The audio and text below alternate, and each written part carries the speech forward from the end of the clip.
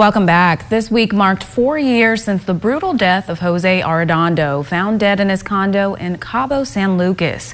Though one man was arrested and charged with Arredondo's murder, he was set free after a judge threw out all evidence against him.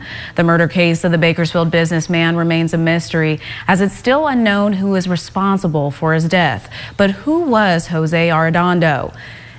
His story was a classic rags to riches story, coming from a humble background. Arriving in this country as an age 11-year-old boy from Mexico, he washed cars from a dealership in Los Angeles and then opened his own first dealership, Family Motors, in Bakersfield in 1993, and quickly found success in the business world. He acquired other businesses, including a theater, restaurants, real estate, and a golf course, among other business ventures. And he never forgot his humble roots. He donated generously to college scholarships for needy students.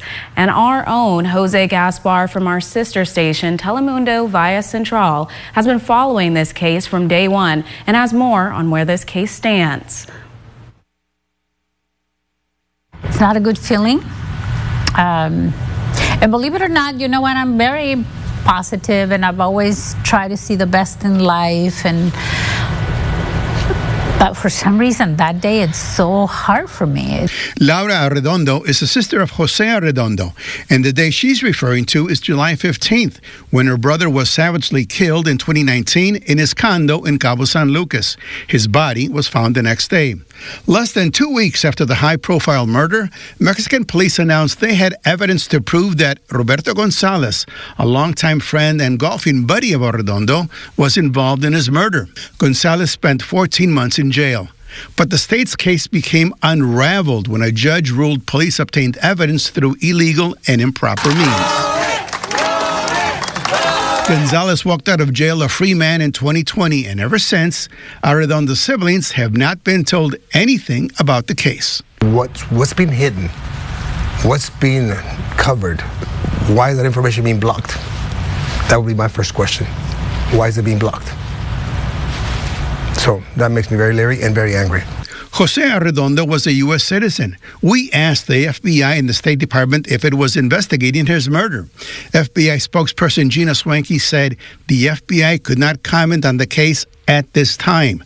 The State Department replied in an email, "We can't confirm the death of a U.S. citizen in Cabo San Lucas, Mexico. We offer our sincerest condolences to the family on their loss. We have provided all appropriate consular assistance to the family. For information related to the investigation, we refer you to the local Mexican authorities. Out of respect for the privacy of the family, we have no further comment at this time." We did contact the State Attorney General's Office of Baja California, but we're told it does not comment on investigations. Though the case happened in Mexico, Ángel Arredondo believes authorities need to look elsewhere to solve his uncle's murder. I think we're looking in the wrong place. I think Mexico's not the answer. I think the answer is here. I think the answer is here. Jaime Thatcher, the lawyer for Roberto Gonzalez, says the motive in this case boils down to one thing. Here's what he told us in an interview in 2020. Follow the money.